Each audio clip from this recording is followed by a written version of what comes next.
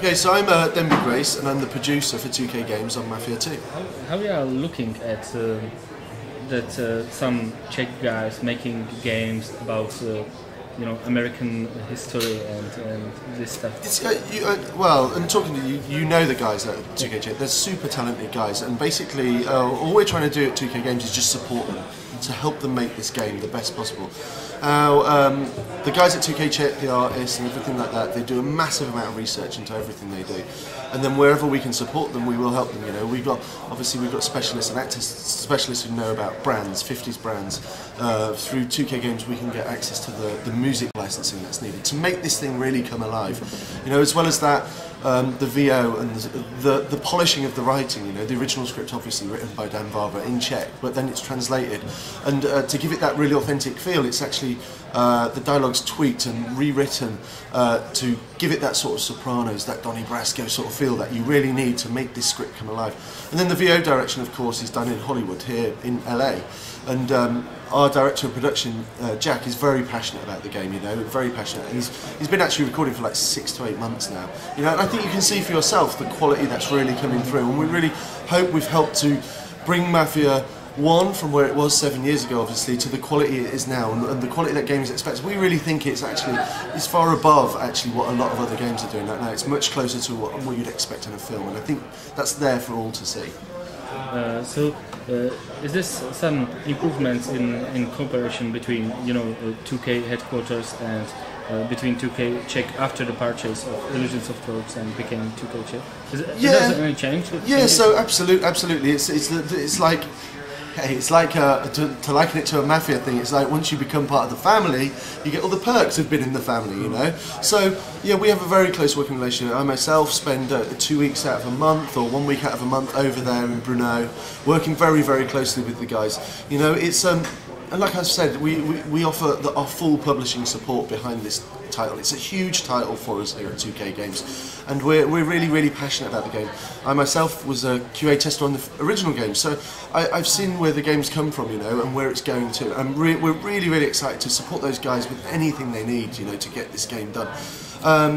Yeah, so in any way possible, you know, they're talented guys. All they need is to be given the right support and the time to sort of finish this game off. And we think we're, well, for an English phrase, cooking with gas.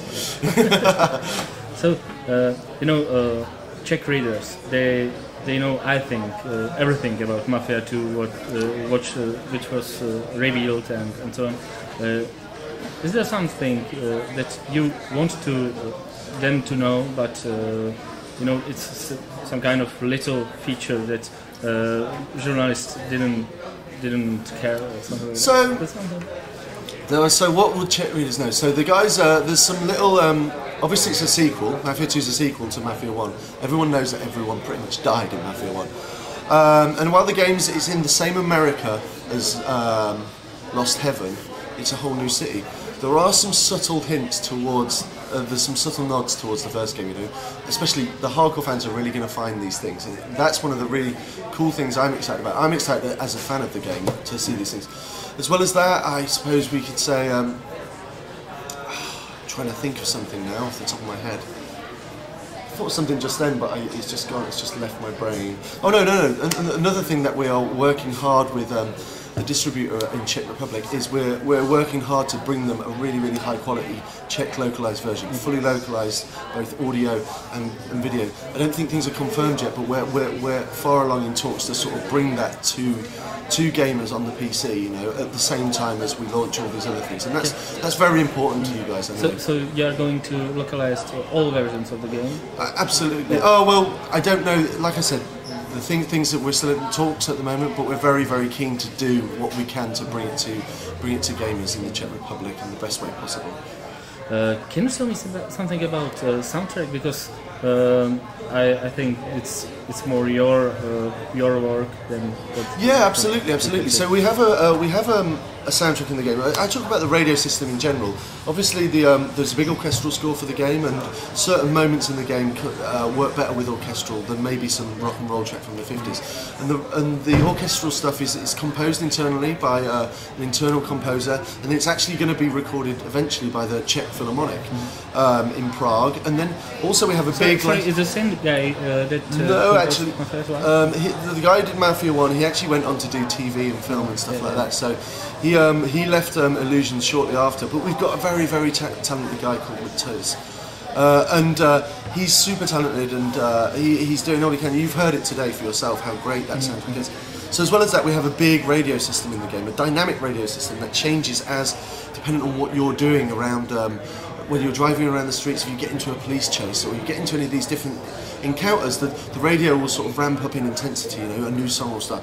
And the licensed tracks that you'd expect to hear from the era, we can't really talk about actual songs at this time because the licensing's still to be confirmed, but it's got all the sort of like big tunes that you'd expect from this era. As well as that, they're going to be really authentic sort of radio ads and news broadcasts, sort of reflecting what the player's doing in the world.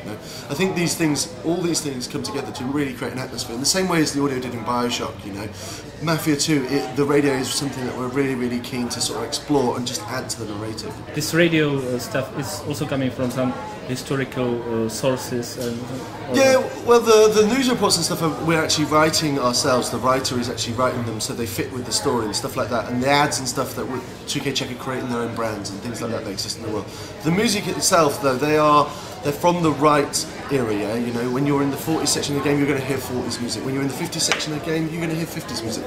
So it's nice. It brings that authentic flavour.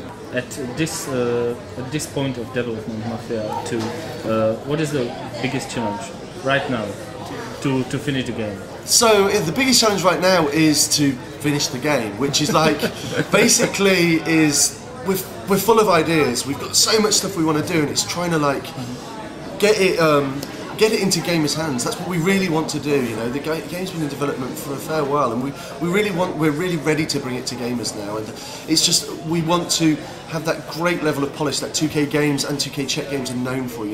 It's so it's just really like I know it's a bit of a joke to say, but it's the finishing part. That's the biggest challenge left ahead. Something we're very capable of doing, but that is the biggest challenge yet to do.